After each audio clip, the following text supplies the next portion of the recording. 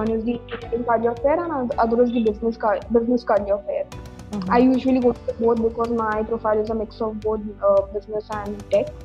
But the engineering career fair is excellent for those who are pursuing engineering at UIUC, and a lot of companies come. And please focus on the fall career fair because the spring one isn't as great as fall. A very less number of companies come to the spring career fair compared to the fall one, because in spring there will be winter.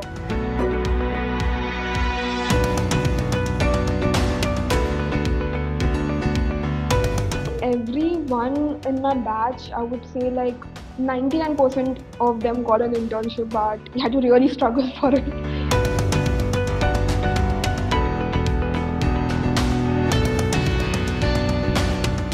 LinkedIn should be, like literally your main social media tool to be used after you come here.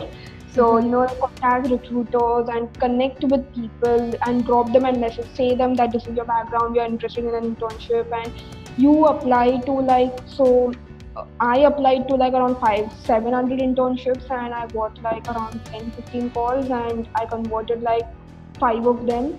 Get a good internship that at least you have an assurance that this will convert into a full-time job and will also sponsor you as well.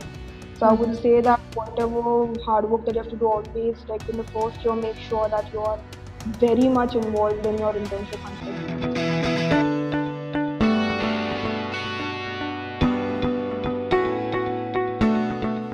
$21 is minimum.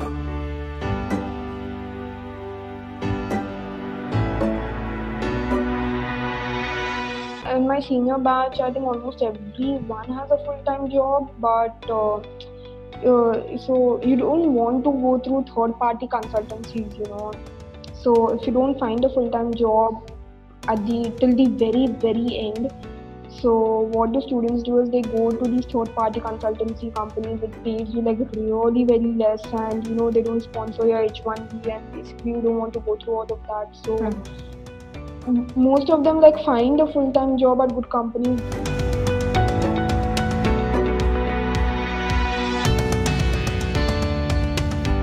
Average, you should be not less than 70K per year, because if you're into programming, if you're a data scientist, then it should be minimum 100K.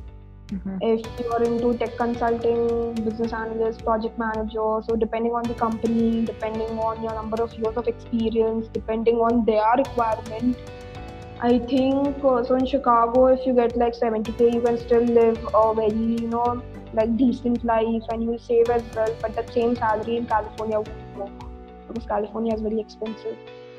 So I would say that always see to it that work hard and try to get at least 90K or 90, 100K, minimum 100K, I would say.